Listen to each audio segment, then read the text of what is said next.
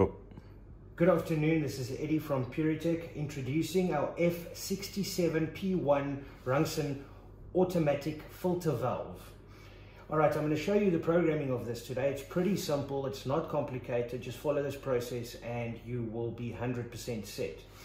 First, what we want to do is we want to plug it in. It's going to go into an automatic flush mode for about 20 to 30 seconds. Keep in mind this is a filter head. This is made for media like DMI65. There you can see 67P1 it showed you. This is made for stuff like DMI65, crash glass media, quartz sand, carbon, your normal filter media. This is a filter head. The flow rate on this filter head is 6,000 liters per hour.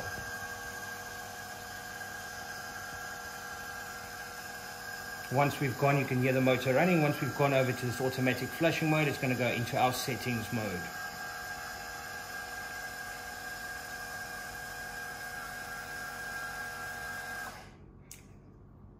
There we go. As you can see, we are now in the settings mode. Now, if we leave it for a few seconds, the head will automatically lock. You'll hear a beeping noise, and then you'll see a little picture of a key, which you'll see in a few seconds' time. There you heard the beep. There you can see the key as we lit up now.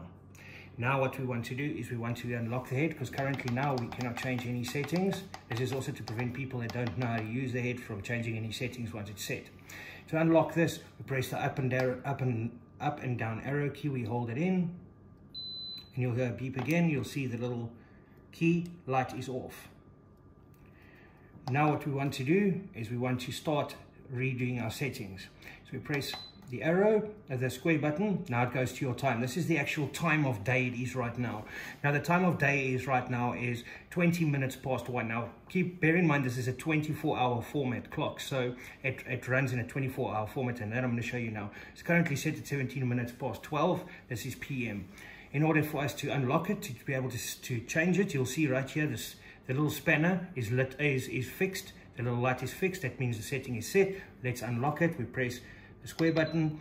You'll see the 12 o'clock is now lighting up. You'll see the spanner is also flickering. Now we want to take that up to 20 minutes past 1. We go up. You'll see there's a 24-hour format. It's 13. That's 1 o'clock in the afternoon. We're happy with that. Press the square button. Now we're at the 17 minutes. We want to take it, press the up arrow key, take it up to 20 minutes. You'll see it's still flickering along with your spanner. We want to keep the setting. This is the setting. This is the time right now. Press the square button and the time is set. Next setting we want to go to this 2 o'clock in the morning, because it's a 24-hour format. This is 2 o'clock in the morning. This is the time it's set for your vessel to backwash. So obviously you're going to set it at a time when somebody's not using the water. So let's say we want to set it for 3 o'clock in the morning. Currently it's 2 o'clock in the morning. We press the square button. You'll see the 2 o'clock in the morning. The 2 o'clock is actually flickering. Press the up arrow key. It's now 3 o'clock. Press the square button. We don't want to really alter the minutes. If we wanted to, we could go up to 5 minutes past 3, 10 past 3, doesn't matter what. Keep it at 3 o'clock. We're happy with that. Press the square button and it's fixed. As you can see, the spanner little light is fixed. Go down to the next setting. This is the F00. This is very similar to the to the softener head, where it's got the A function. This is just, we leave it on 00. You never change this. If you change it to F01, which you can do, press the square, take it up to F01. This means that you're putting it into manual mode. We want to keep it in automatic mode, so always just keep it at 00. Don't alter it. Press the square button and we leave it at that setting. Going down to the next setting. This is the amount of days you want the backwash to happen. So currently it's set, as you can see the little T is lit up, it's set for every 3rd day it will backwash. Let's say we want to set it for every 5 days. Press the square button, press the up arrow key, take it to 5. We're happy, that's now every 5 days. Press the square button and it's now set for every 5th day to do your backwash. We go to your next section. This is your actual backwash time. So now it's currently, as you can see, the little M is lit up. This is set to backwash for 10 minutes. Now let's say you don't want to backwash the water. There's not a lot of turbidity in the water. You don't want to backwash for too long, but because you're doing more frequent backwashes, we want to take the backwash to 7 minutes.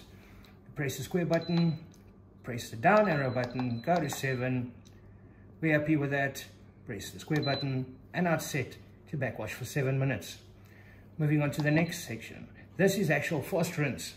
Similar principle. Sometimes people want to set the phosphorants just as a polishing agent after the backwash. So let's say we want to set your phosphorants to be for 5 minutes. Press the square button, press down till you get to 5. We're happy with that. Press the square button and it's set. Press the down arrow. This is how frequently you want it to backwash in one day. Now this is set to backwash once a day. You generally don't want to backwash twice a day because on some of the heads it'll backwash not twice a day at specific times because you cannot set the head in that way. It'll actually backwash twice in a row, and that could cause a problem. So always just leave the setting at BO1. Don't make any changes on that. The head is now set. It's going to basically stay like this for about 1 minute. After that you can hear another beeping sound, and you're going to see the key light is going to shine, which means the head is programmed.